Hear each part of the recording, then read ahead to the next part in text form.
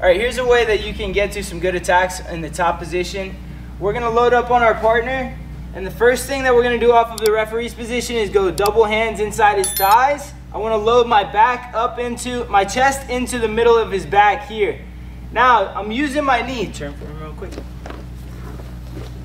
I'm using my chest, my knee, and my hands here to pry him forward all together here to boost this guy up. Now, if you notice his ankles are exposed, I can scoop this ankle, right? And now I can either sit back on it or apply pressure here and lift this ankle up. Okay, a lot of Penn State guys like to be here with this ankle up, set up stuff here like far side cradles, chops, whatever you want, okay? But the important part is that you're getting to this ankle and you can start to get attacks off right here. One more time. Go ahead, sit back. This side? Yeah, cool. One more time from this angle, right? I'm going from referee's position. When you go to referee's position, you can load up on the guy already so that you're ready to go through, because you do not want to boost from here and fall over top of him. So when you load up on the guy, you're right here, set up in the small of his back here. Now, your chest, your leg, and everything is going forward with the double thigh right here. Here. Now scoop this ankle up, and from here you can get to your chops.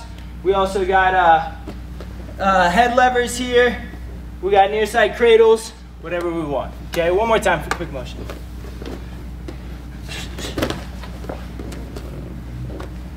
And guys, too, this is a good ride whether you're doing jiu-jitsu, MMA, wrestling, all right? You're just keeping a guy down, okay? And it's giving you an opportunity to get to your later attacks, all right? So like he was saying, you're not gonna score points from this position, but you're gonna get to positions that further your points. All right, so like he was saying, the head lever, near side cradle, whatever it is, this is getting you some time on bottom to work. All right, because a lot of guys, they'll take this lead leg, so go get back on top.